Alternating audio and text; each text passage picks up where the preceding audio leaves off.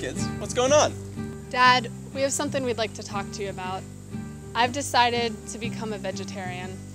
Dad, I've become vegan. Oh no, not you two. You're not going to become like one of them, are you? I'm a vegan. I don't like meat eaters, and I throw blood on their new fur coats. That definitely makes them want to join my cause. So what, are you both going to become one of those dorky Einstein types? Besides agreeing with the aims of vegetarianism for aesthetic and moral reasons, it is my view that a vegetarian manner of living, by its purely physical effect on the human temperament, would most beneficially influence the lot of mankind. No, Dad, vegetarians and vegans aren't just hippies. They're all kinds of people, and they come from all kinds of backgrounds. Some are conservative, some are religious, some grew up on farms, some even grew up in the city. We'll still be the same kids. So do you have to eat hundreds of pounds of beans and tofu every day? No, you absolutely don't have to eat hundreds of pounds of beans and tofu. It's really more important, rather than worrying about how much you eat, to think about eating a variety of foods. One thing you may be asked about pretty often if you say you're going to be vegetarian is, where do you get your protein?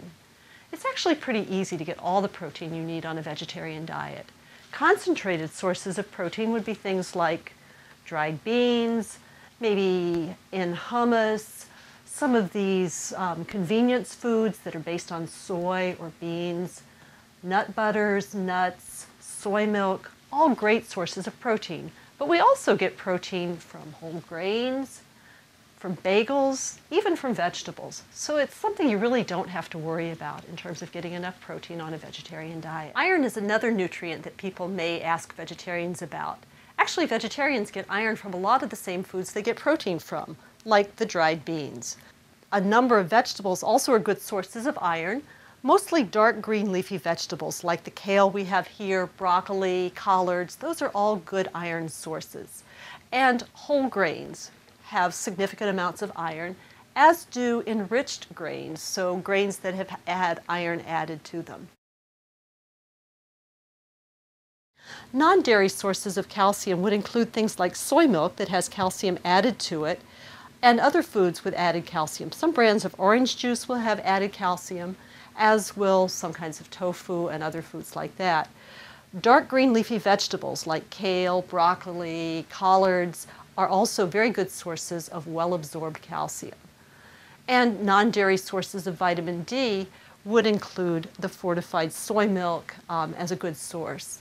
Vegans can also get vitamin D, their bodies produce it when they're in sunlight. So spend a few minutes in the sun without sunscreen, but then be sure to cover up. Another nutrient that's important for vegans to be aware of is vitamin B12.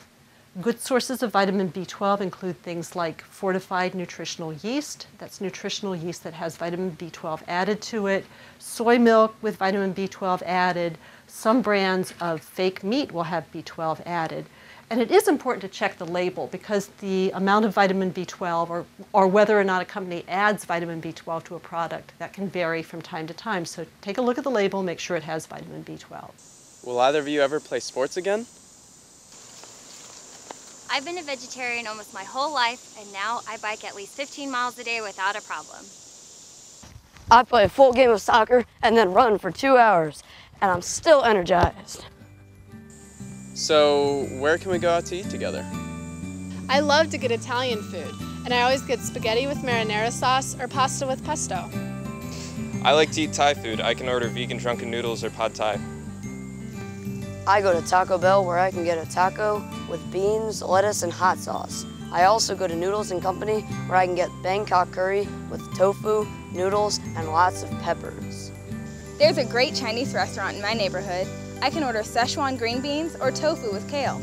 And I love Mediterranean food, so I order falafel or hummus and veggies.